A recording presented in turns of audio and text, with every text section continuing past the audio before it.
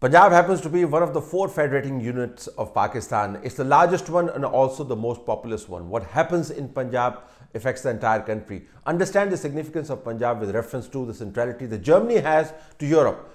It is said that when Germany sneezes, Europe catches cold. Similarly, when Punjab sneezes, whole of Pakistan catches cold.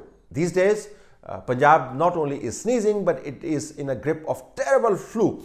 The critics of the Punjab Chief Minister believe that Mr. Usman Buzdar happens to be one of the most incompetent Chief Ministers to have headed the Punjab province. However, Prime Minister of Pakistan believes exactly the contrary. He thinks that Punjab has the best Chief Minister ever, and not once but twice and thrice in the past couple of days he has put out the support for Mr. Buzdar. His latest happens to suggest that Mr. Buzdar is a great guy. It is just that he hasn't been able to publicize his great deeds and he wants now a great publicity campaign to be run in favor of Mr. Buzdar. He has also been telling Mr. Buzdar's critics that they should wait for another 3.5 to 4 years before Mr. Buzdar could be changed, suggesting thereby that no change in Punjab Chief Ministership will take place. This puts the backers of Mr. Imran Khan on the horns of a dilemma. The establishment, as they are called, believe that Punjab is the 9/10 of Pakistan in terms of its size and in terms of its population, and if you don't get things right in Punjab, Pakistan's direction isn't going to change, and they are in a hurry to now suggest that they have a plan in terms of changing the destiny of Pakistan, and that can't happen without changes in Punjab. Number two, Mr. Buzdar hasn't quite lived up to the reputation that Mr. Imran Khan has been trying to build up for him, and there are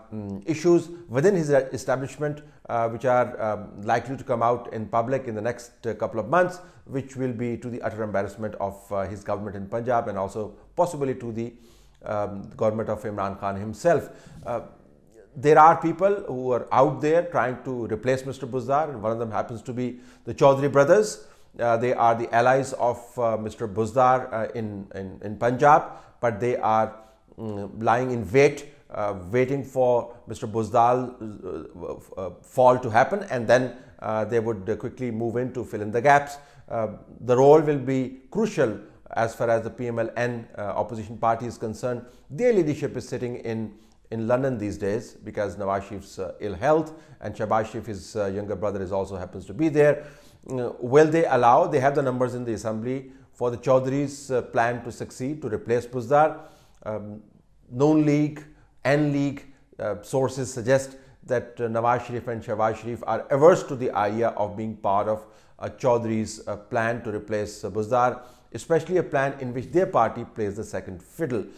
Come what may, Buzdar will survive. That's what the Prime Minister is saying. Come what may, Buzdar has to go. That's what the opposition is saying. In between these two extreme positions is caught Pakistan's largest province waiting to be governed.